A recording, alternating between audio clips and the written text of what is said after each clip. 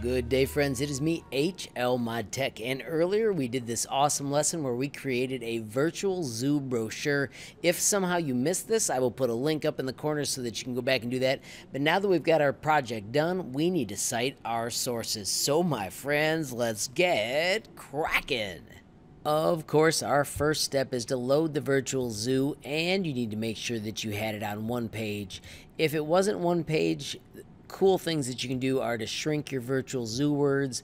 You can also move your cool title to the left, and instead of break text, switch to wrap text. You can then tweak and adjust so that it actually gets all the words exactly where you want them.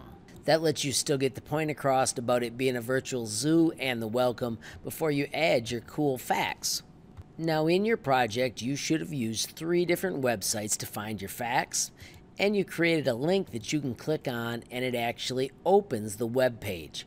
If when you click on that you get a Google page, well then you didn't do it correctly and you need to find the real website where it has the information that we use. Once you've got your website open, then I want you to go back to Google Docs and I want you to go to Add-ons, and under the Add-ons menu I want you to do Get Add-ons. And then the add-on we need is called EasyBib Bibliography Creator. I've already got mine added, so I just need you to add yours, and then we can move on so you can see how to use it. Using the add-on is as simple as clicking the very top of the page and copying the URL.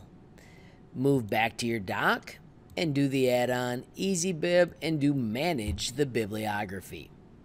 When it launches, make sure that you remember we are doing websites, so we have to switch to the website option. If yours pops an error, it's because you did not do that. Paste in that URL and click the search button, and it will track down the information we had. So mine was the 20 facts about penguins. Yours will be different, but you need to do select. You then need to go down to your second one. Once again, click visit the site. If it pops up something like this, you did it right. If it pops up this Google search, then you did it incorrectly and you need to find the real facts. When you've got the correct website, select the URL at top and copy it. Move back to your document. Make sure you're on the website choice. Paste it in. Search. When you find the website, you need to select it.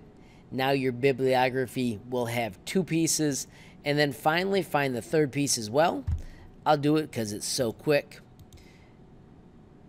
Once again, if yours goes to a Google search, you need to fix that. Make sure I'm on website, right-click, paste, search.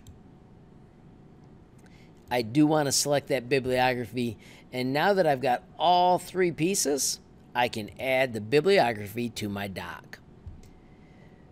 It'll show up down near the bottom. We want to make sure that it is on the second page.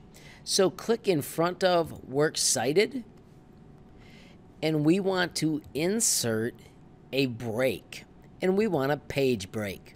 So that means our awesome virtual zoo is on the first page, and our Works Cited are on the second page. Friends, that is how easy it is to cite your work when you're making a project like this.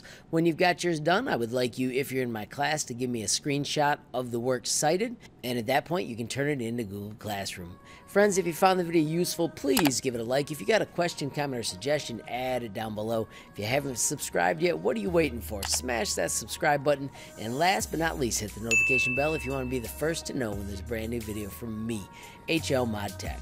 Thanks for watching. Have a great day.